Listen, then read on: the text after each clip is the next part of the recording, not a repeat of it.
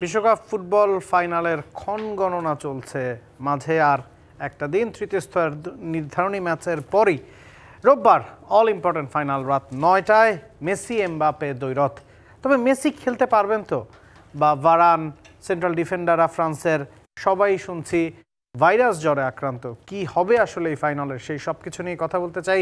ডিবিসির world cup special show মোর দেশে বিশ্বকাপে, presented by Saif Powertech, powered by Mostafa doors. যথারীতি আমার সাথে আছেন তিনজন। আমি নাবিল কায়সার, আমার সাথে আছেন সাবেক ফুটবলার পিঙ্কি, আমাদের সাথে আছেন বিপ্লব ভট্টাচার্য, সাবেক ফুটবলার, এবং আমাদের সাথে আছেন চুন্নু ভাই, আশরাফুদ্দিন চুন্নু। আমরা চুন্নু ভাইকে দিয়ে যদি শুরু করি, যেটা একেবারে শুরুতেই বললাম, মেসি হ্যামস্ট্রিং ইনজুরিতে পড়েছেন, যদিও এটা খোলাসা করছেন না লিওনেল স্কালোনি। তিনি বলেছেন মেসির খেলা না খেলা নিয়ে তিনি কোনো কমেন্ট করতে চাচ্ছেন না। তারপরও একটা ইনফরমেশন দেওয়া জরুরি, অনুশীলন মেসি করেননি। এই ধরনের ইনজুরি অবশ্যই লিওনেল স্কালোনি বলবেন না যে মেসি খেলবেন কি খেলবেন না। তারপর কি মনে হয়, এগুলো কি মাইন্ড গেম বা স্ট্র্যাটেজির অংশ কিনা? না, আসলে এটা তো ফাইনাল ম্যাচ। এই ফাইনাল ম্যাচের আগে আপনাকে অনেক কিছু তারা সাবধানতাভাবে চলে, অর্থাৎ ম্যাচের আগে প্র্যাকটিস করা না করা খুব একটা ম্যাটার করে না। কিন্তু বিশেষ করে এই ফাইনাল ম্যাচে মেসি, আমরা শুনে আসছিলাম প্রথম থেকে বলছিল যে মেসি হ্যামস্ট্রিংয়ে একটা প্রবলেম আছে, ওইটা নিয়েই খেলছে।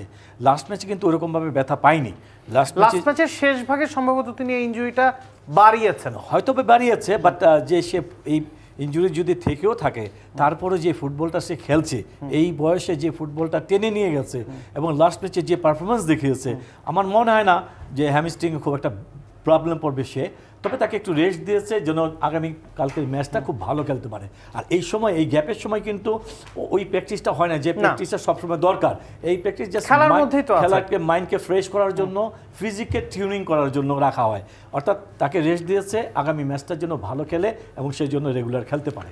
চুনু ভাই, তাহলে কি আপনি আসলে বলছেন যে মেসির একটা ইনজুরি তো শুরু থেকেই ছিল, মাঝখানে তিনি বিশ্রামে ছিলেন বা অনুশীলন করেননি, সেই কারণেই এই বিশ্রামটা? নাকি আমরা যতটুকু শুনছি যে শেষ ম্যাচের শেষ দিকে তিনি হালকা আরো একবার সেই জায়গাতে আঘাত পেয়েছেন? এবং হ্যামস্ট্রিং ইনজুরি সম্পর্কে যদি একটু দর্শকদের জানাতেন যে হ্যামস্ট্রিং ইনজুরি কি, সেরে উঠতে কতটা সময় লাগে, বা এটা নিয়ে কি খেলা যায় কিনা? আসলে হ্যামস্ট্রিং ইনজুরিটা খুব বিশাল বড় একটা ব্যাপার, কিন্তু পিছন সাইডে যেটা হয় মাসেলসে, এটা যদি সিরিয়াস হয় সে কিন্তু খেলতে পারবে না, ইম্পসিবল, হাঁটতেই পারবে না, নড়াচড়াই করতে পারবে না। তো সেই ক্ষেত্রে আমার মনে হয় না খুব একটা বেশি বড় ইনজুরি হয়েছে। অর্থাৎ হালকা লেগেছে, হালকা লাগাতে কি হলো, তাকে যদি ঠিক মতো বিশ্রাম দেওয়া হয়, ঠিক মতো ট্রিটমেন্ট করা হয়, সে কিন্তু রিকভার করে যাবে। আমার মনে হয় না খুব একটা বেশি সিরিয়াস আছে, যার জন্য আমি আশা করছি যে নেক্সট ম্যাচ, ফাইনাল ম্যাচ সে ভালো খেলবে। এই বিশ্রামের পরে কিন্তু সে আরও জেগে উঠবে। বিপ্লব ভাই, স্কালোনি কোনো মন্তব্য করতে রাজি হননি, সব স্পেকুলেশনে আসলে চলছে যেহেতু তিনি অনুশীলন করেননি। চুন্নু ভাই বললেন যে বিশ্রামের জন্য আসলে অনুশীলন না করতে পারেন এবং একটা চোট তার আগে থেকে ছিল, যেটা আমরা একটু আগে আসলে কথা বলছিলাম। এই ধরনের ইনজুরিতে কোনো গ্রেড আছে কিনা, গ্রেড 1, 2, 3, কতটা সিরিয়াস, বা যত ইনজুরি থাকুক, আপনি কি মনে করেন এই বিশ্বকাপ ফাইনালটা মেসি মিস করবেন? দেখুন, এটা এই ইনজুরিটা কিন্তু গ্রেড 1, গ্রেড 2, গ্রেড 3 আছে। গ্রেড 1 হলে ধরেন নর্মালি হয়তো একটু রেস্ট নিলে, ধরেন থেরাপি বা অনেক আধুনিক ট্রিটমেন্ট আছে, খুব তাড়াতাড়ি সেরে যায়। আমরা যদি দেখি সৌদি আরবের সাথে ম্যাচটার পরে কিন্তু সেই ইনজুরিতে পড়েছিল এবং বলেছিল যে নেক্সট ম্যাচটা হয়তো মেসি মিস করবে। কিন্তু দেখেন মেসি আর্জেন্টিনা দলের জন্য কতটা ইম্পর্টেন্ট, এবং মেসি মাঠে থাকা যে কত বড় একটা পাওয়া একজন কোচের কাছে, সো এটার প্রমাণ কিন্তু অলরেডি দিয়ে দিয়েছে। আপনি আর্জেন্টিনা এই দলটাকে দেখেন, আগে আমরা সবাই বলতাম যে 2014, 2018 বা 2006 থেকে তার শুরু। সো আমার মনে হয় যে সবাই বলতো যে মেসি নির্ভর একটা দল আর্জেন্টিনা। কিন্তু এই ওয়ার্ল্ড কাপে সৌদি আরবের পরে ম্যাচগুলো যখন আমরা দেখছি, হারের পর থেকে প্রত্যেকটা ম্যাচ কিন্তু সে কি বলে এক্সেপশনাল ম্যাচ খেলে বের করে নিচ্ছে, এবং তার সাথে সতীর্থ খেলোয়াড়রা কিন্তু তাকে অনেক সাপোর্ট করছে, যেটা আগে দেখিনি। তো আমার মনে হয় যে মেসি হয়তো হ্যামস্ট্রিং ইনজুরি কথা বলছে, হয়তো আমার মনে হয় গ্রেড 1 হতে পারে, এর বেশি না, হয়তো 1-2 দিনে এটা ঠিক হয়ে যায়। সো এত বড় দখল গেছে সেই ফাইনালের আগ পর্যন্ত, সো এই দখলের জন্য একটা রেস্ট খুব দরকার ছিল। আর মাইন্ড গেম হয় ম্যাচের আগে, ফাইনাল ম্যাচের আগে যদি দেখেন যে প্রত্যেকটা কোচের একটা আলাদা চিন্তাধারা আছে। So I hope so tomorrow he can play next match, A final match. আমরা ফ্রান্সের ইনজুরির তালিকাটা অনেক লম্বা, আমরা একটু দেখি, দেখতে দেখতে যদি কথা বলি। ফ্রান্সের ইনজুরি তালিকায় সবার আগে পড়েছিলেন রাবিওত এবং উপমাকানো। নিচ থেকে যদি দেখি, রাবিওত মিডফিল্ডার, উপমাকানো সেন্ট্রাল ডিফেন্ডার, এই দুজন নিশ্চিতভাবে সেমিফাইনালটা মিস করেছিলেন। উপমাকানোর জায়গায় খেলেছিলেন কোনাতে, তিনিও আজকে এই ভাইরাসটাতে, ক্যামেল ভাইরাস বলা হয় এটাকে, যেটা ট্রান্সমিটেড হচ্ছে ফ্রান্স খেলোয়াড়দের মধ্যে। কোনাতে আজকে সেন্ট্রাল ডিফেন্ডার ইনজুরিতে পড়েছেন, এই ভাইরাসে আক্রান্ত হয়েছেন। ভারাল সেন্ট্রাল ডিফেন্ডার, তিনিও ইনজুরিতে পড়েছেন সেম ভাইরাসের। এর আগে গতকালকে কিংসলে কমান ফরওয়ার্ড, তারও এই ক্যামেল ভাইরাসটা আক্রান্ত হয়েছেন। সব মিলিয়ে কোনো সেন্ট্রাল ডিফেন্ডারই আসলে ফিট নাই। এই ভাইরাস বিশ্বকাপ ফাইনালে আসলে কতটা প্রভাব রাখতে পারে বলে মনে করেন? আসলে যেটা বলেছে, আমি আজকে পত্রিকাও দেখেছি, কোচও বলেছে যে ভাইরাসটা ভীষণভাবে তাদের দলের মধ্যে এফেক্ট হয়েছে। তো আমার দেখতে হবে কালকের ম্যাচ কোন ফরমেশনে এবং কাদেরকে নামায়, সেটা কিন্তু অপেক্ষার ব্যাপার আছে। আর এই ভাইরাসের জন্য যে ট্রিটমেন্ট করার দরকার, একটা বিশ্ব চ্যাম্পিয়ন দল যারা খেলতে আসছে, যারা নট অনলি বিশ্ব চ্যাম্পিয়ন, যে সমস্ত দলগুলি খেলতে আসছে, তাদেরকে ট্রিটমেন্ট, তাদেরকে ডক্টর, তাদের সার্বক্ষণিকভাবে তাদেরকে ওয়াচ করে, তাদেরকে ভালো রাখার জন্য যত কিছু প্রয়োজন সব কিছু করে। তা আমার মনে হয় না এই ভাইরাসে খুব একটা এফেক্ট হবে। তো যদি এফেক্ট হয়েও যায়, তাহলে আমি এই কি বলবো, যে বিশ্বকাপের বিশ্বমঞ্চে বিশ্ব চ্যাম্পিয়ন অর্থাৎ যে সমস্ত দলগুলি এই বিশ্বকাপ খেলতে আসছে, তারা কিন্তু 26 জনের স্কোয়াড নিয়ে আসে। এক একটা পজিশনে দেখা যায় 2 জন 3 জন করে প্লেয়ার থাকে, 3 জনই সেন্ট্রাল ডিফেন্ডার, বারানে কোনাতে উপমাকানো না। তারপরেও বলবো, যাদের এই 26 জনের স্কোয়াড থেকে দল বের করা নিয়ে আসা কোনো সমস্যা হবে বলে আমি মনে করি না। কারণ আমি একটা জিনিস বলে আসছি সব সময়, সে হচ্ছে তাদের নিয়মিত 3 জন খেলোয়াড়, বেনজামা, পগবা, কন্তে মতো খেলোয়াড় তাদের দলে নেই। তারপরেও কিন্তু একবারের জন্য প্রভাব পড়েনি দলটা খারাপ খেলার জন্য, দলটা কিন্তু ভালো খেলেছে। সেই ক্ষেত্রে যদি 2-4 জন প্লেয়ার সমস্যায় পড়ে, হয়তো বা একটু সমস্যা হবে, আমার মনে হয় ওভারকাম করে নেবে। একটু পিঙ্কির কাছে যেতে চাই। মেসি যদি ফাইনালটা খেলতে না পারেন বা পুরো ফিট না হয়ে ফাইনালটা খেলেন, আমরা 98 বিশ্বকাপে দেখেছি রোনালদোর এ নিয়ে অনেক জল ঘোলা হয়েছে, পুরো ফিট ছিলেন না, স্পন্সরশিপের চাপ ছিল, তিনি খেলেছেন।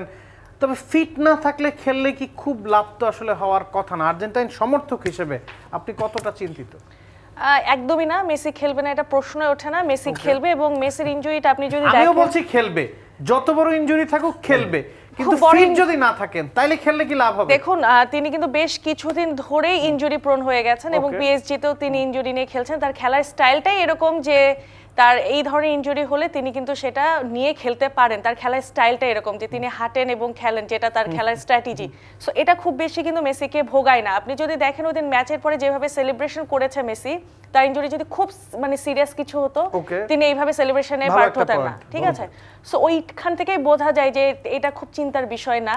তিনি আজকে রেস্ট নিয়েছেন, 4 দিন সময় পেয়েছে সেমিফাইনালের পর। তার দল একদিন একটা প্লেয়ার রেস্ট নিতেই পারে, কারণ তিনি প্রতিটা ম্যাচ 120 মিনিট 90 মিনিট করে খেলছেন। সো আমার কাছে মনে হয় যে তাকে এমনি রেস্ট দেওয়া হয়েছে যে একটু রিকভারির জন্য, তিনি ফুল ফিট হয়ে ফাইনাল খেলবেন। আমরা তো আসলে পত্রপত্রিকা দেখে বা ওয়েবসাইট ঘেটে এগুলো বের করছি, যারা ওই জায়গায় আছেন তারা নিশ্চয়ই সবচেয়ে ভালো বলতে পারবেন। আমরা একটু যুক্ত করে নিতে চাই আব্দুল্লাহিরা, কনক মাহমুদ দুজনই হয়তো আমাদের সাথে থাকবেন। কনক নিশ্চয়ই শুনতে পাচ্ছেন, পিঙ্কি বলছেন মেসি খেলবেনই, ইনজুরি কোনো সমস্যা না। চুনু ভাই বলছেন ফ্রান্সের 5 জন যদি নাও খেলে এই ফ্রান্স দলের খুব বেশি আসলে এফেক্ট পড়ার কথা না। আপনার কাছে সবশেষ আপডেট কি আছে, এবং হাতে মাত্র 2 দিনই আছে, যেই ধরনের চিকিৎসা ব্যবস্থা এই দলগুলোর সাথে আছে সেটা দিয়ে নিশ্চয়ই এগুলো উতরে আসা সম্ভব?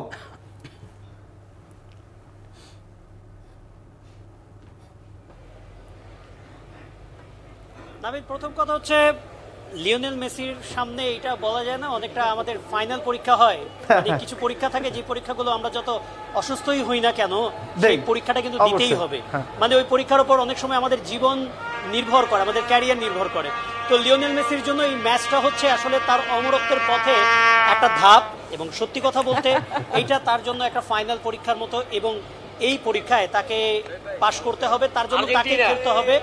এবং নাবিল কায়সার, সত্যি কথা বলতে না, মানে মেসির খেলা দেখার জন্য এত মানুষ আগ্রহ ভরে অপেক্ষা করছে, একটা ফাইনালের জন্য কত মানুষ এসছে আর্জেন্টিনা থেকে সেটা বলার মতো না। আমাদের বাংলাদেশ থেকে কত মানুষ আসছে। আমরা আমাদের সাথে যুক্ত হচ্ছেন সহকর্মী আব্দুল্লাহিরা, তিনিও এই আবেগের কথাই আমাদেরকে জানাবেন। আব্দুল্লাহির প্রথম কথা হচ্ছে যে আমাদের সাথে শোয়েব যুক্ত হয়েছেন, বাংলাদেশ ক্রিকেটের সমর্থক ফ্যান শোয়েব আমাদের সঙ্গে যুক্ত হয়েছেন এবং তিনি কাতারের বিভিন্ন ম্যাচ দেখেছেন, কাতার বিশ্বকাপে। আমরা তার কাছ থেকে জানতে চাইবো কনক যে আর্জেন্টিনা ফাইনালে তিনি যেহেতু আর্জেন্টিনার ফ্যান, কি বলতে চান আর্জেন্টিনা সম্পর্কে একটু জানতে চাই। শোয়েব কি বলবেন? আর যেখানে যাই, যখন আর্জেন্টিনা আমাকে পায়, বাংলাদেশের পতাকা দেখে মনে হয় যে আসলেই ও আমার দেশের মানুষ, আমি ওর দেশের মানুষ।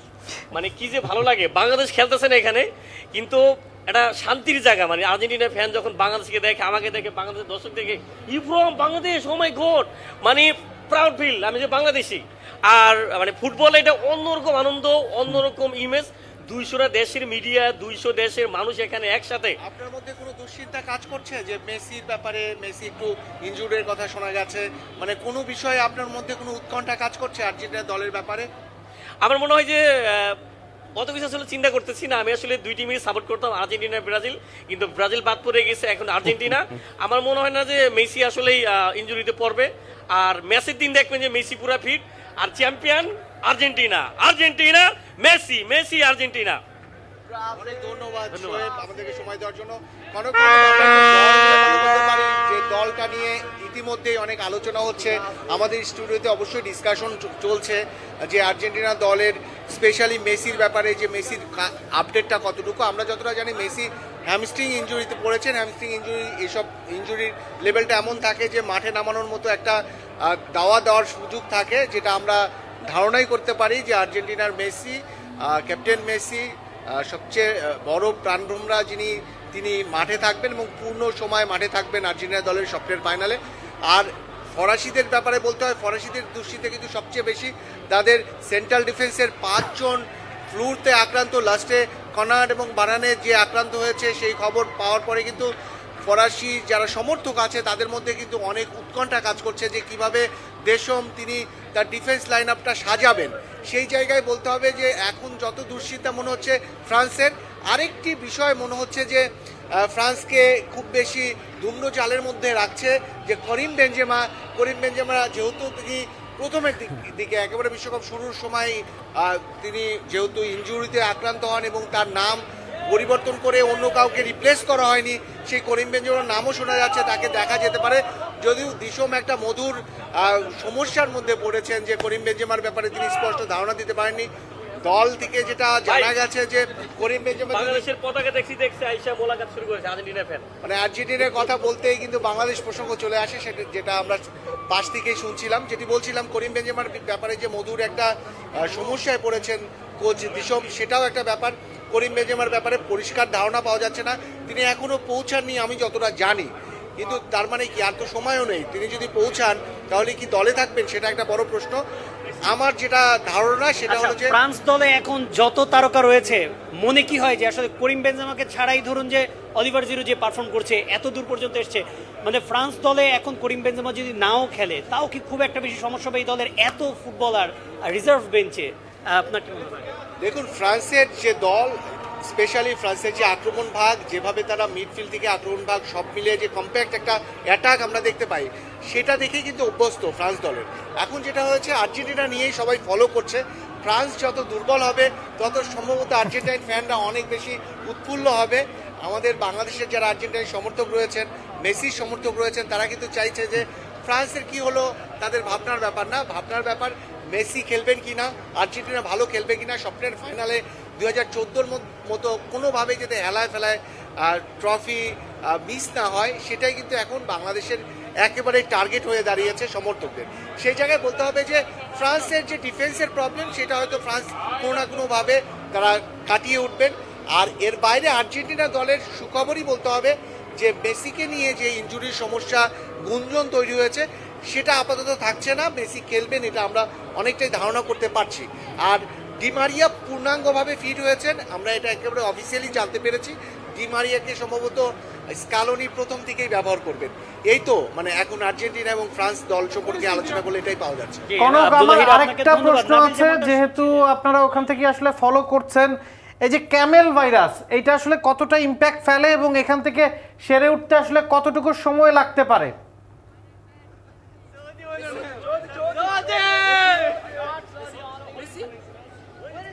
ক্যামেল ভাইরাসটা সম্পর্কে জানতে চাচ্ছিলাম। মানে আমি জানি না ক্যামেল ভাইরাসের ব্যাপারে, আমার ধারণা নাই, এবং এই ব্যাপারে কোনো চিকিৎসক এখন পর্যন্ত ওইভাবে কিছু বলেননি। তো এইটা মূলত আরো কয়েকদিন পরে জানা যাবে যে আসলে এই ভাইরাসে রিকভারিতে কতটুকু সময় লাগতে পারে। বলতে চাই ক্যামেল ফ্লু সেটিতে বেশ কয়েকদিন বিশ্রামের প্রয়োজন হয়, সেটিতে যে ফিভারটা বেড়ে যায়, এই কারণে মানে খুব তাড়াতাড়ি যদি একজন প্লেয়ার ফ্লু থেকে উঠেও যান, সেরে ওঠেন, তাহলে কিন্তু সময় লাগে তার মাঠের মতো উপযোগী ফিট হতে। আমার ধারণা ফ্লু তো আলটিমেটলি ভাইরাসে আক্রান্ত, সেই ভাইরাসটা কিন্তু যে কোনো ভাইরাসই কিন্তু দুর্বল করে দেয়। তো আমরা ধারণাই করতে পারি কনাট, তারপর ভারানের কথা যেটা আমরা শুনতে পেরেছি, এর বাইরে আরও 3 জনের কথা আমরা শুনেছি, তারা যারা আক্রান্ত হয়েছেন ফরাসি ডিফেন্সের 5 জন, তারা সহজে অ্যাভেলেবেল হবেন না, এটা আমার ধারণা, মানে আমি যতটা বুঝতে পারি। আর দর্শকদের সঙ্গে, ফরাসি দর্শকদের সঙ্গে আমরা তেমনটা পাইনি যে তাদের কাছ থেকে পাবো। অফিসিয়ালি কিন্তু দেশন এ ব্যাপারে খুব একটা বলেননি, যেমনটা বলেননি করিম বেনজেমার ব্যাপারেও। তো হয়তো যেটা আপনি বলছিলেন যে করিম বেনজেমা খেলুক বা ডিফেন্স লাইন এরকম দুর্বল হোক, ফরাসিরা এ নিয়ে খুব একটা মানে ভাবনার মধ্যে নেই, কারণ তাদের টিম দুর্দান্ত পারফর্ম করে, এর আগেও করেছে, এবং বড় ম্যাচ হলেই কিন্তু তারা আলটিমেটলি বড় দল হয়ে যায়। এর আগে আমরা দেখেছি 2018 ওয়ার্ল্ড কাপে কি না করে দেখালো। তো আমার ধারণা এটা কোনো প্রবলেমই না ফ্রান্সের জন্য। একটা দুশ্চিন্তা, সেই দুশ্চিন্তা অন্তত পক্ষে আর্জেন্টিনার সমর্থকদের একটা স্বস্তির পরশ তো বয়ে আনছে।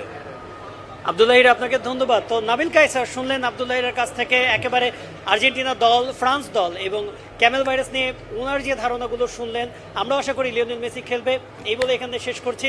নাবিল কায়সার, কনক, আপনাকে অসংখ্য ধন্যবাদ। আরেকটা বিষয় একটু আপনি জেনে রাখবেন, টাইগার শোয়েব তো কাতারে ঘুরে বেড়াচ্ছেন, অন্যদিকে টাইগারদের অবস্থা চট্টগ্রামে আসলে মানে হারের পর্যায়ে আছেন। তার মনোভাবটা কি, তিনি নাই দেখেই কি আসলে এই অবস্থা কিনা একটু জেনে রাখবেন নিশ্চয়ই। আর্জেন্টিনাকে জেতাতে গিয়েছেন, আর্জেন্টিনাকে জেতাতে গিয়েছেন, ব্রাজিল আর্জেন্টিনা দুটোই উনি একসাথে করেন। যেটা আমরা করিম বেনজেমার ব্যাপারে আসলে বলছিলাম, করিম বেনজেমাকে কি আসলে খেলানো উচিত ফাইনালে? কোন লজিক্যাল এটা একেবারেই, মানে আপনি দেশেরা বিশ্ব সেরা কোচদের কথা বাদ দেন, একটা লোকাল কোচ হলো একটা প্লেয়ার দীর্ঘদিন টিমে নাই, হঠাৎ করে কোন আবেগে তাকে খেলাবেন আমার জানা নাই, কারণ টিম কম্বিনেশন অনেক বড় একটা জিনিস। যত গ্রেট প্লেয়ারই হোক না কেন, টিম কম্বিনেশন আপনার লাগবে, একসাথে প্র্যাকটিস করা। সো হুট করে ফ্লাই করে এসে ম্যাচে খেলা মানে অ্যাবসার্ড। বাট হ্যাঁ, যদি 4-5 গোলে এগিয়ে থাকে ফ্রান্স, তখন হয়তো একটা চমক দেখানোর জন্য তাকে নামানো যেতেই পারে। আচ্ছা, 4-5 গোলে এগিয়ে থাকা বাদ দেই, আমি দুইজনের কাছে একই প্রশ্ন করি, যদি 2-0 গোলে ফ্রান্স পিছিয়ে থাকে, সেক্ষেত্রে কি করিম বেনজেমা খেলবেন? কারণ শুরু থেকে খেলবেন এটা আমরা বুঝতেই পারছি, উনি এখনো যাননি। এ নিয়ে আসলে কথা কেন হচ্ছে সেটাও আমার মাথায় ঢুকছে না। আপনাদের কারো কি ঢুকছে? একটা প্লেয়ার যিনি ইনজুরিতে আছেন, যিনি এখন ফিট হয়েছেন কিন্তু দলের সাথেই যোগ দেননি, অনুশীলন করেননি পুরো বিশ্বকাপ জুড়ে দলের সাথে, মানে কি হচ্ছে আসলে? আসলে করিম বেনজেমার কথা বলা হয় one of the best player, Ballon d'Or জয়ী বর্তমান বেস্ট প্লেয়ার। বাট কথা হচ্ছে যে সেই দীর্ঘদিন ইনজুরি, 1.5 মাস হয়ে গেছে, তারপরেও যে তার জায়গায় যে খেলছে জেরো, সে কিন্তু সাকসেস, ইতিমধ্যে 4টা গোল করেছে, তার জায়গায় তাকে খেলাতে হবে। সেই ক্ষেত্রে কোনোভাবেই এই রিস্কটা নিবে না। সাবস্টিটিউট হিসেবে থাকলে যদি দল খারাপ করে কিংবা দল যদি ভালো করে শেষের দিকে হয়তো বা চান্স নিতে পারে, বাট প্রথম থেকে নামাবে না আমি বিশ্বাস করি। এই কারণে যে 5-6টা ম্যাচ চলে গেছে, যে ছেলেটা রেগুলার খেলে গোল করে যাচ্ছে, তার জায়গায় আরেক নতুন খেলোয়াড়কে ঢুকিয়ে আমি একটু থামাই আপনাকে। যদি জিরু ফর্মে না থাকতো, ধরুন জিরু কোনো গোলই করে নাই এই বিশ্বকাপে, তারপরেও কি আপনি বেনজেমাকে খেলাতেন যিনি দলের সাথে একদিন অনুশীলনও করেননি? সেটা কোচ চান্স নিত। কারণটা কি জানেন, একজন সুপারস্টারকে দিয়ে শুরু করার অনেক বিরাট বড় অ্যাডভান্টেজ, কারণ তার দিকে নজর থাকতো 2-3 জন খেলোয়াড়ের। সেই ক্ষেত্রে এই সুযোগটা নিত তখন, যদি জিরো ভালো না খেলতো, যদি ফর্মে না থাকতো। বিপ্লব ভাই কি বলবেন এই পুরো বিষয়টা নিয়ে বেনজেমার? আসলে বেনজেমার ব্যাপারটা, Benzema obviously is the number 9, best number 9 so ফ্রান্সের জন্য। কিন্তু অলিভার জিরু কিন্তু অলরেডি পারফর্ম করে যাচ্ছে, এবং এখানে ধরেন কোনো ওয়ে নেই। আপনি যদি ওদের অ্যাটাকিং সাইড বলেন ফ্রান্স টিমের, আপনার ডেমবেলে, তারপরে এদিক দিয়ে আপনি এমবাপ্পে, তো অলিভার জিরু, ওদের যে একটা কম্বিনেশন তৈরি হয়ে গেছে যে অসাধারণ। চুয়ামেনি বিহাইন্ড থেকে খেলছে, সো এবং র্যাবিও। তো আমার কাছে মনে হয় যে এটা কোনো অপশন নেই, কারণ এখানে যতই যে যাই বলুক, আমার মনে হয় খেলোয়াড়রা কি বিষয়টা কেমন ভাবে নিবে যদি খেলায়ও থাকে? এটা টিমের মধ্যে অবশ্যই একটা এটা এফেক্ট করবে, কারণ একটা খেলা যত বড় সুপারস্টার হোক, শেষ টিমের সাথে কিন্তু অলরেডি কোনো ম্যাচ খেলেনি দীর্ঘদিন, এবং এই টিমটা ফ্রান্স এই ওয়ার্ল্ড কাপে আসার পর দেখুন একটা ম্যাচ হেরেছে, তাও তিউনিশিয়ার সাথে, ওই ম্যাচে 9 জন চেঞ্জ করেছে। সো এরপরে যে সাইডলাইনে যেই মানের খেলোয়াড় আছে, আমি মনে করি যে যত বড় সুপারস্টার হোক, আমার যদি করিম বেনজেমার জায়গায় আমি 18 খেলাবো, যে একদম ফুল ফিট এবং ম্যাচের মধ্যে আছে, তাকে আমি খেলাবো। কিন্তু আমি করিম বেনজেমা যত বড় প্লেয়ার হুট করে এসে টিমের সাথে অ্যাডজাস্ট করা সমস্যা হয়ে যাবে, ফাইনালের মতো মঞ্চ। আর এখানে আরেকটা জিনিস দেখেন, ওদের সবাই কিন্তু আমরা দেখছি যে ক্যামেল ভাইরাসে আক্রান্ত, এটা বলেন র্যাবিও লাস্ট ম্যাচটা কিন্তু টিমেও দেয়নি এই জন্য। সো আমার মনে হয় যে এটা খুব সিরিয়াস জিনিস। আর যেই লাইন আপ আমি মনে করি সব কিছু ফরে যাচ্ছে আর্জেন্টিনার, এত একটা ভাগ্য ব্যাপার আছে।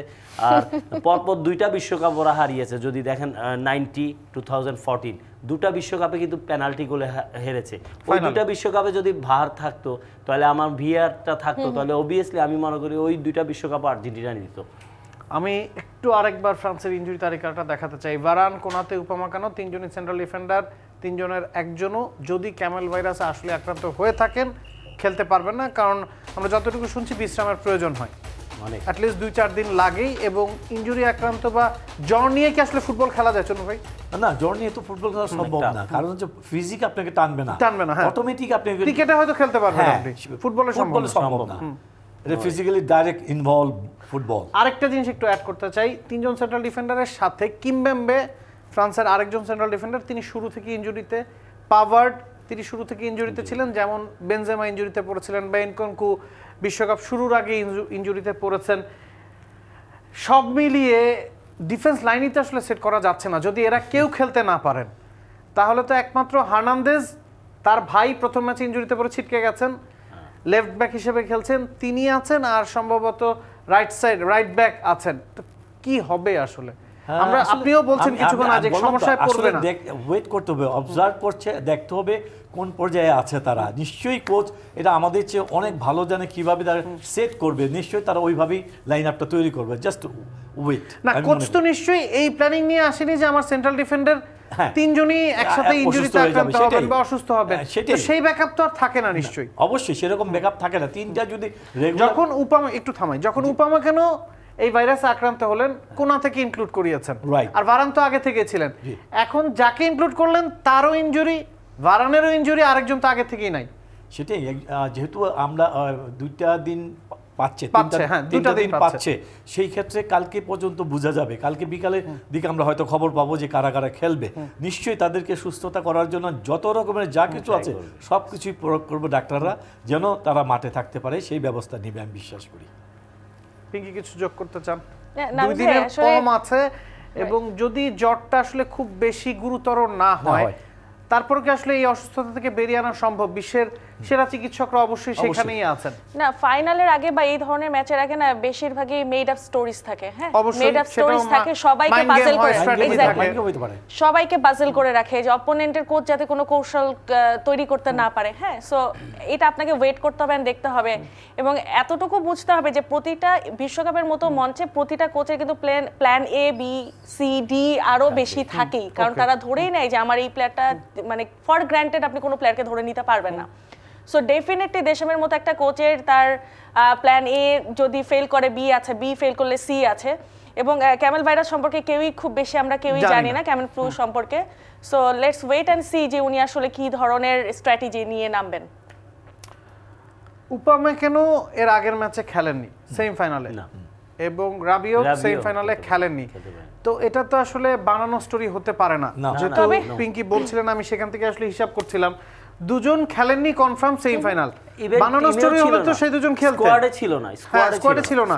এবং এই ভাইরাসটা যেহেতু ট্রান্সমিটেড হয়, একই দলে থাকা বাকিদেরও ট্রান্সমিশন হতেই পারে, বানানো হওয়ার কি কথা আসলে? সেই ক্ষেত্রে নাবিল ভাই, যদি জ্বর নিয়ে একটা প্লেয়ার নামে, তাহলে তো অপোনেন্টেরও একটা, যেহেতু ট্রান্সমিটেড একটা, এটা একটা ফ্লু, সেই ক্ষেত্রে এবং করোনার পরে এগুলো নিয়ে নিশ্চয়ই কেউই কোনো ঝুঁকি নিতে চায় না। এক্স্যাক্টলি, তাহলে তো পুরো ফাইনালটাই এখন রিস্কে পড়ে যাচ্ছে, থ্রেটে পড়ে যাচ্ছে, তাই না? সো এখন সবকিছুই আসলে ডিপেন্ড করতেছে, তাদের আসলে টেস্ট করা হবে, দেখা হবে, সেই পরিমাণ ফিট হলেই তারা মাঠে আসবে। আমি বলছি না যে তাদের জ্বর বা কিছু মেড আপ স্টোরিজ, আমি জাস্ট বলছি যে অনেক ধরনের made up stories mind game এইটা হতে পারে না, মেসিটা হতে পারে, আমি সেটাই বলছিলাম। হ্যাঁ হতেই পারে, মেসিটা হতে পারে, কারিম বেনজেমা আসতে পারে, এটাও একটা মাইন্ড গেম চলছে।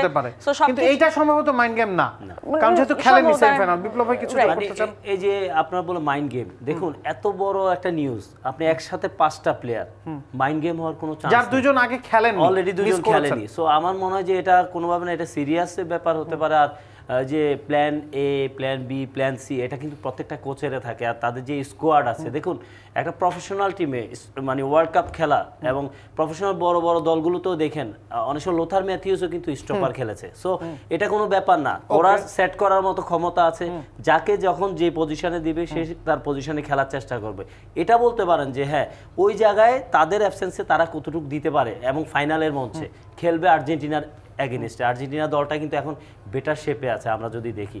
আর কনফিডেন্স হাই। অপোজিটে যদি আমরা ফ্রান্সকে দেখি, ফ্রান্স কিন্তু one of the best side attacking শুরু থেকে। সো আমার কাছে যেটা মনে হয়, এই ওয়ার্ল্ড কাপটা ঘুরে ফিরে যদি দেখেন, প্রথম ম্যাচ আর্জেন্টিনার হারা এবং লাস্ট ওদের লিগ ম্যাচে কিন্তু আপনার ফ্রান্সও হেরেছে তিউনিশিয়ার কাছে। তো আমার কাছে যেটা মনে হয়, ফেভারটা অনেকটাই আর্জেন্টিনার দিকে ঝুঁকছে। আপনি দেখেন প্রত্যেকটা জায়গায় এই সিচুয়েশনে এসে যখন 4টা-5টা খেলোয়াড় এক এক ধরনের কোনাল ইয়েতে আক্রান্ত হয়েছে। সো আমার মনে হয় যে এটা কোনো না, এটা হয়তো গড গিফটেড কোনো কিছু আর্জেন্টিনার জন্য ফেভারে যাচ্ছে। কারণ আমি নিজে ব্রাজিল সাপোর্টার, আমিও মনে প্রাণে চাই যে এই বছর এই ওয়ার্ল্ড কাপটা অন্তত মেসির হাতে উঠুক। কারণ এত বড় মানের একজন খেলোয়াড়, সে শুধু আর্জেন্টিনার না, সারা বিশ্বের জন্য অনেক বড় অ্যাসেট এবং তাকে আমরা রেসপেক্ট করি। সো সারা বিশ্বের মানুষকে যেই ধরনের ফুটবল শৈলী উপহার দিয়েছে, এই বিশ্বকাপে যদি তার হাতে ওয়ার্ল্ড কাপটা উঠে, সব ব্যথা ভুলে যাবো। আমরা ব্রাজিল হেরেছি, তাও ব্যথা ভুলে যাবো। আমরা এই আশাই করি যে ফাইনালটা আর্জেন্টিনা ভার্সেস ফ্রান্স হোক, ফাইনালটা মেসি এমবাপ্পে হোক এবং পুরো শক্তির দুইটা দলই মাঠে নামুক। এই বিষয় নিয়ে আমরা কথা বলবো এবং তৃতীয় স্থান নির্ধারণী ম্যাচটা নিয়েও কথা বলবো। একটা ছোট্ট বিরতির সময় গেছে, দর্শক কোথাও যাবে না, সাথে থাকুন, ফিরছে একটা বিরতির পর। দর্শক আরও একবার স্বাগত জানাচ্ছি সাইফ পাওয়ারটেক প্রেজেন্স মোর উদ্দেশ্যে বিশ্বকাপে, পাওয়ার্ড বাই মোস্তফা ডোরস। আপনাদের সাথে আছে আমি নাবিল কাসের, আমার সাথে 3জন অতিথি ইতিমধ্যেই আছেন। পিঙ্কি সানোয়ার আছেন, আশরাফুদ্দিন আহমেদ চুন্নু আছেন বিপ্লব ভট্টাচার্য। আমরা ফাইনাল নিয়ে আসলে অনেকক্ষণ কথা বললাম, ফাইনাল না বরং ইনজুরি নিয়েই কথা বলছি। কে খেলতে পারবে, তার চেয়ে বেশি কে খেলতে পারবে না, তাদের নিয়েই কথা বললাম। একটু থার্ড প্লেস ম্যাচটা নিয়ে কথা বলতে চাই। ফিফা বিশ্বকাপের নিয়ম, দুটা হারু দল তারা তৃতীয় স্থানের জন্য খেলে। কালকে রাত 9টায় খলিফা ইন্টারন্যাশনাল স্টেডিয়ামে এই ম্যাচটা হবে, ক্রোয়েশিয়া ভার্সেস মরক্কো। এই প্রশ্নটা আমি গতকালকের অতিথিদের কাছেও করেছি, আজকেও করতে চাই। এই ম্যাচটা কেন আসলে ফিফা করে? আসলে এটা করে একটা কারণ, সেটা হচ্ছে গিয়ে কালকে আমি উত্তর পেয়েছি র্যাঙ্কিং এবং টাকা পয়সার ব্যাপার থাকে, একটা গ্রেডিং এর ব্যাপার আছে, যে আমার একটা সম্মানেরও ব্যাপার আছে। অর্থাৎ আমি থার্ড হচ্ছি, ফোর্থ যে থার্ড হচ্ছে সে কিন্তু অনেক একটা অ্যাডভান্টেজ। যে আমি আবার একই ভাবে চুন্নু ভাই যে ফোর্থ হচ্ছে, হ্যাঁ দারুণ একটা বিশ্বকাপ খেলেন আপনি, শেষ দুইটা ম্যাচে হেরে গেলেন, হ্যাঁ সেটাও তো হতে পারে। কিন্তু এটা ফ্রম দ্য বিগিনিং এটা হয়ে আসছে এবং এটা হওয়া উচিত বলে আমি মনে করি। অর্থাৎ এটা গ্রেডিং এর একটা ব্যাপার আছে। আজকে ধরুন মরক্কো এই বিশ্বকাপে আসছে, মরক্কো যদি থার্ড পজিশনটা নিয়ে যায়, তাও তো তাদের জন্য বিশাল একটা 50,000 দর্শক এখনো কাতারে আছে, বিশাল প্রাপ্তি তাদের জন্য। তারা যে ফুটবল খেলেছে লাস্ট ম্যাচটা, আমি সারপ্রাইজ বললাম তো, এবং তারা হেরেছে অভিজ্ঞতার অভাবে, আর ফ্রান্স জিতেছে অভিজ্ঞতা নিয়ে। কারণ হচ্ছে ফ্রান্স যে সুযোগটা পেয়েছে অ্যাভেল করেছে, ওরা যে সুযোগগুলি পেয়েছে মিস করেছে। এটা হচ্ছে আরেকটা ব্যাপার আছে, ভাগ্য লাগে। আপনি দেখেন ওয়ান গোলে হার ছিল তখন ব্যাক বলিতে যে বলটা বারে লাগলো, এটা তো গোল হতে পারতো কিন্তু পারলো না। বাট এরপরে আরো একটা বারে লেগেছে। তাদের ফুটবলটা আমাকে খুব অনুপ্রাণিত করেছে, যে ফুটবলটা খেলেছে মনে হচ্ছে খেলোয়াড়রা দল হিসেবে জান প্রাণ দিয়ে ফেলেছে। আমার কাছে মনে হচ্ছিল খেলোয়াড়রা মেশিনের মতো দৌড়াচ্ছে, মেশিন চলছে। যেভাবে তারা কন্ট্রোলিং, পাসিং, শেষ করা, জায়গা নেওয়া, তাদেরকে বিপদে ফেলা, বিভিন্ন রকমের কৌশল অবলম্বন করছে। Fantastic football play. আমার কাছে এত ভালো লেগেছে যে এই ফুটবলটা যদি ধরে রাখতে পারে, আগামী বিশ্বকাপ তারা জিতবে। আমি বলে জিতবে এই ফুটবলটা যদি ধরে রাখতে পারে। বিপ্লব ভাই, মরক্কোর কথাই আমরা আসলে বলছিলাম, কারণ একটু আগেই বললাম 50,000 দর্শক অন্তত তাদের এখনো কাতারে রয়ে গেছে এই ম্যাচটা দেখার জন্য। এটা নিশ্চয়ই একটা বাড়তি প্লাস পয়েন্ট, 12th ম্যান হিসেবে কাজ করবে। দেখুন, মরক্কো কখনো ভাবে নাই যে সেমিফাইনাল পর্যন্ত আসবে। দেখেন প্রথম থেকে শুরু হয়েছে, একদম লিগ পর্যায়ে থেকে যে খেলা ফুটবল খেলেছে তারা, আপনি কাদের হারিয়েছে আপনি দেখেন, স্পেন, পর্তুগাল, সব জায়ান্টদের হারিয়ে এসেছে। সো ক্রোয়েশিয়ার সাথে ড্র করেছে।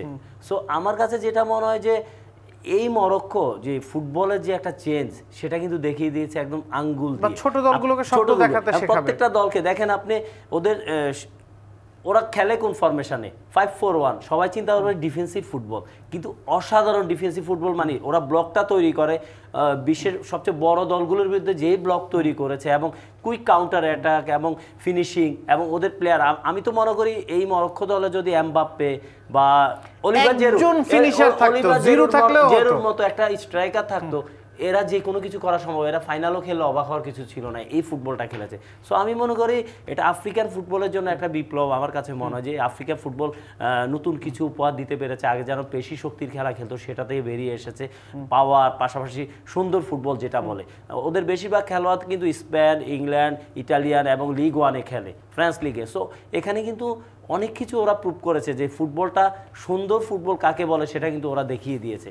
ওরা কিন্তু একদম, আমি মনে করি একদম যোগ্য দল হিসাবে সেমিফাইনালে এসেছে। হয়তো হেরে গেছে ম্যাচ, কিন্তু আমার মনে হয় যে ওই যে বললাম আপনার অলিভার জেরুর মতো যদি একটাই স্ট্রাইকার থাকতো নাম্বার 9, আমার মনে হয় তারা ম্যাচ বের করে ফেলতো।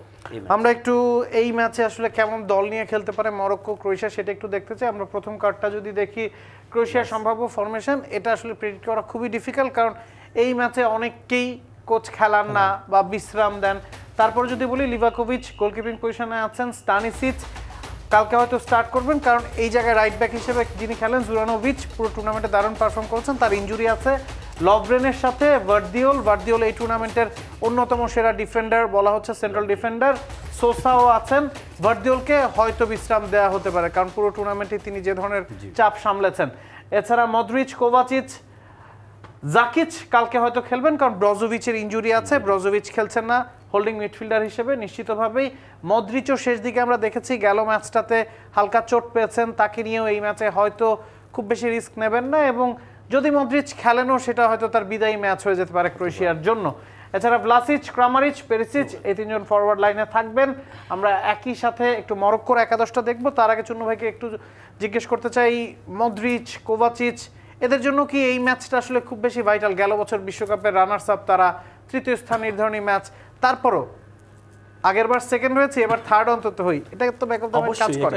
এটা কিন্তু অবশ্যই আমি বলবো যে দু টিমের জন্য একটা বিশাল প্রাপ্তির ম্যাচ, কারণ আমরা ফোর্থ হব না, থার্ডের জন্য লড়বো।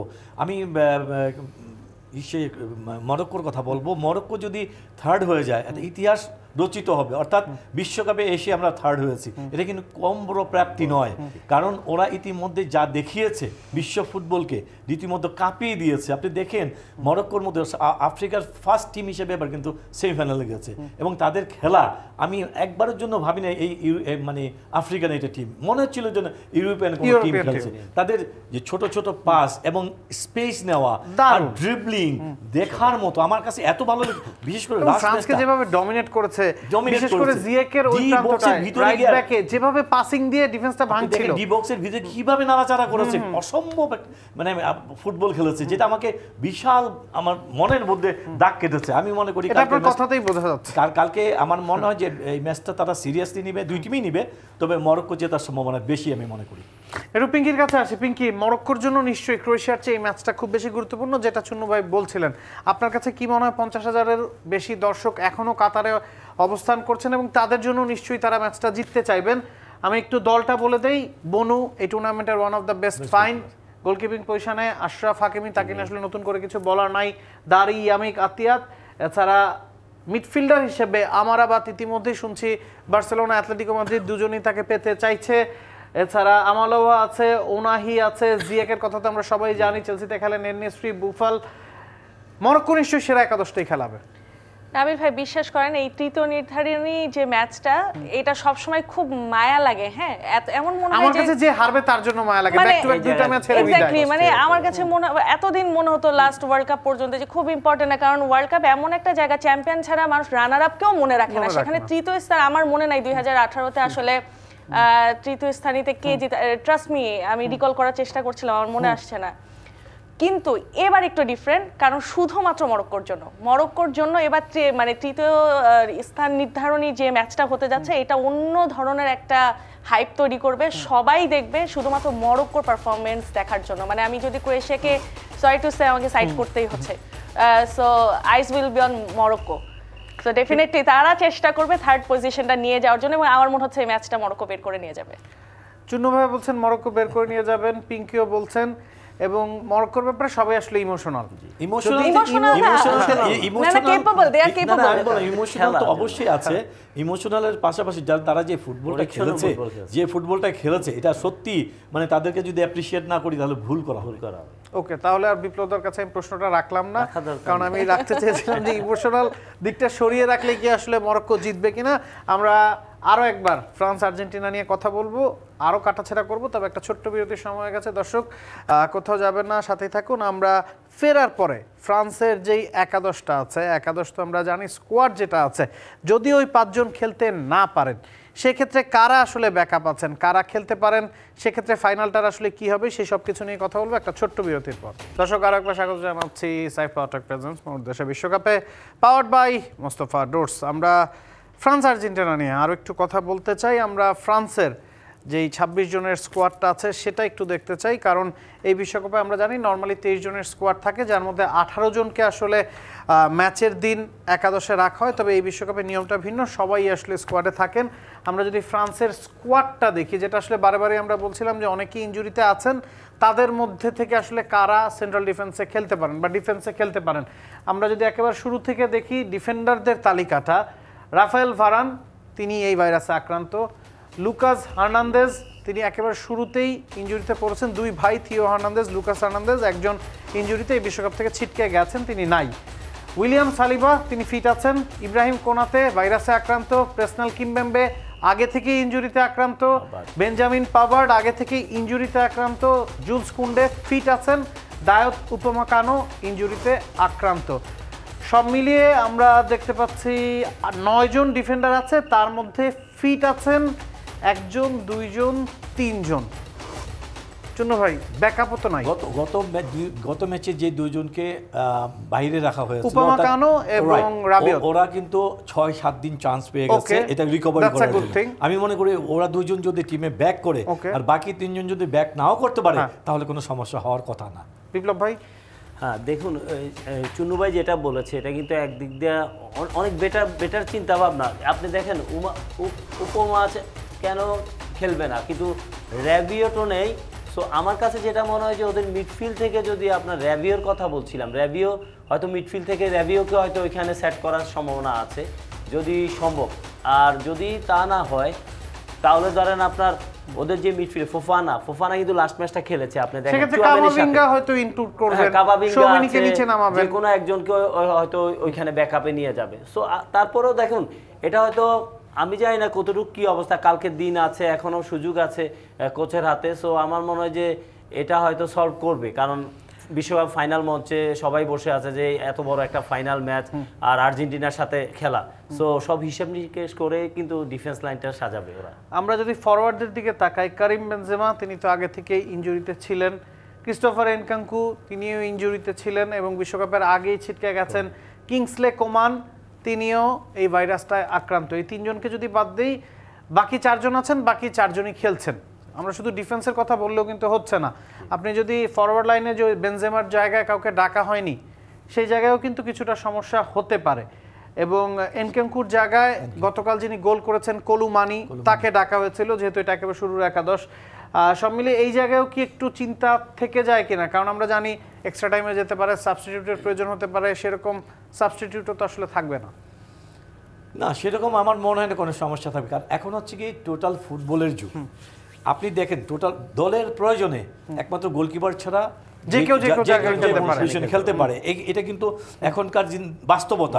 সেই ক্ষেত্রে মডার্ন ফুটবল যেটা বলি আমরা, হয়তোবা স্ট্রাইকিং পজিশন থেকে ডিফেন্স আসবে না, বাট মিডফিল্ড থেকে কিন্তু ডিফেন্স আসতে পারে, উইং সাইডের ব্যাক থেকে কিন্তু মাঝখানে আসতে পারে, এরকম বিবেচনা করবে। আমার মনে হয় যে এত বড় একটা খেলা, বিশ্বকাপের ফাইনাল খেলা, নিশ্চয়ই তারা তাদের কোচ যেভাবে চিন্তা করছে সেক্ষেত্রে তাদেরকে কিনা বলে যে গ্যাপটা সৃষ্টি হবে সেটা কিন্তু তারা রিকভারি করে উঠতে পারবে আমি মনে করি।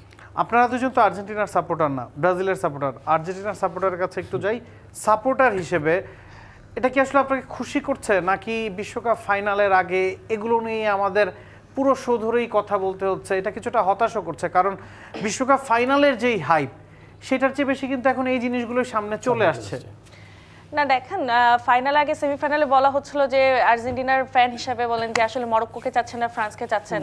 সো যদি ওইভাবে চিন্তা করতাম, খুশি হতাম, তাহলে বলতাম যে মরক্কো আসুক। আমি কিন্তু বলেছিলাম ফ্রান্স আসুক, কারণ বিশ্ব চ্যাম্পিয়নদেরকে হারিয়েই যদি চ্যাম্পিয়ন হতে পারে সেটাই কিন্তু বেশি সার্থকতা আর্জেন্টিনার জন্য। সো ডেফিনেটলি আমি চাবো না যে আমার অপোনেন্ট যারা খেলছে তারা উইক টিম নিয়ে নামুক, সেই টিমের এগেন্স্টে খুব ইজিলি ফাঁকা মাঠে গোল দিয়ে আর্জেন্টিনা জিতে যাক, এটা কখনোই হবে না। সো ফ্রান্সও তার মত্তা নিয়ে নামবে আশা করি। তবে যদি একেবারেই বলি যে এখানে যতই বলি যে এখন ফুটবল অনেক মডার্ন হয়ে গেছে, যে কেউ যে কোনো প্লেসে খেলতে পারে, বাট টু বি অনেস্ট ফ্রান্সকে ভোগাবে। হ্যাঁ, ফ্রান্সকে যথেষ্ট ভোগাবে। যদি এই আমরা জানি আলোচনা করছি তো কিছুটা হলো ঘাটতি থাকবে ডেফিনেটলি, কারণ ফাইনাল ম্যাচ এটাই হচ্ছে শেষ, তাই না? সো এটা অবশ্যই ভোগাবে। তবে এতটুকু বিলিভ করছি যে সবাই মোটামুটি রিকভারি করেই নামবে। তবে হ্যাঁ, রিকভারি করলে কতটুকু রিকভারি হবে এটাও দেখার বিষয়। সো ডেফিনেটলি এটা ফ্রান্সের জন্য একটু আনফরচুনেটি হয়ে গেল। চুনু ভাই, যেহেতু টোটাল ফুটবলের কথা বলছিলেন, যে কেউ যে কোনো জায়গায় খেলতে পারে, ফাইন, কিন্তু বিশ্বকাপ ফাইনালে আপনি যদি আপনার পছন্দের জায়গায়ও খেলেন, তারপর একটা নার্ভাসনেস কাজ করে। মেসি কিন্তু কখনোই ফাইনালে খুব একটা ভালো খেলেননি, তো এই জিনিসটা কি ব্যাক অফ দ্য মাইন্ড কাজ করছে কিনা?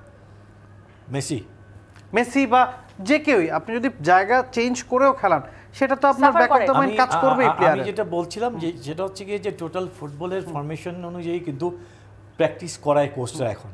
এখন কিন্তু কোচরা ওইভাবেই তারা নিয়ে আসে যে আমাকে ব্যাকআপ সৃষ্টি করার জন্য, ব্যাকআপকে দেওয়ার জন্য, ব্যাকআপ মানে কভার করার জন্য যেই প্রয়োজনীয় জিনিসটা কিন্তু তারা প্র্যাকটিসে নিয়ে আসে। সেখানে নিশ্চয়ই ফ্রান্সের কোচ ওই জিনিসটা দেখবে। আর যে খেলবে, যার কথা বললেন, তার পজিশন ছেড়ে আরেকটা পজিশনে এসে খেলতে গেলে অবশ্যই তার অভ্যেস থাকতে হবে, এবং সেই অভ্যাসটা গড়ে ওঠে প্র্যাকটিসের মধ্য দিয়ে। এবং টিম কিন্তু ওইভাবে তৈরি করে এই সমস্ত খেলোয়াড়দেরকে, তারা মাথায় নিয়ে নেয় যে কোনো সময় যে কোনো মুহূর্তে ইনজুরি পড়তে পারে, এরকম অসুস্থতা হতে পারে, তাকে আমি কোন জায়গায় ওই প্লেয়ারটাকে নিয়ে আসবো। এটা কিন্তু কোচরা সর্বসময় কিন্তু এটা করে থাকে। এখন আর এই ফুটবলের যুগে আরো বেশি করে করে। আশাবুদ্দিন আমার জন্য অসংখ্য ধন্যবাদ, বিপ্লব ভট্টাচার্য এবং পিকিসানো, আপনাদের দুজনকে অসংখ্য ধন্যবাদ। এটা আসলে একটু হতাশারই যে বিশ্বকাপ ফাইনালের ঠিক আগে আমাদেরকে ফাইনাল না মেসি এমবাপে বা আর্জেন্টিনা ফ্রান্স না, কথা বলতে হচ্ছে ইনজুরি নিয়ে বা ক্যামেল ভাইরাস নিয়ে। আশা করি এই ভাইরাসটা এই 2-1 দিনের মধ্যেই ঠিকঠাক হয়ে যাবে এবং পূর্ণ শক্তির দুটা দলে বিশ্বকাপ ফাইনালে মাত করবে। আজ এখানেই শেষ করছি।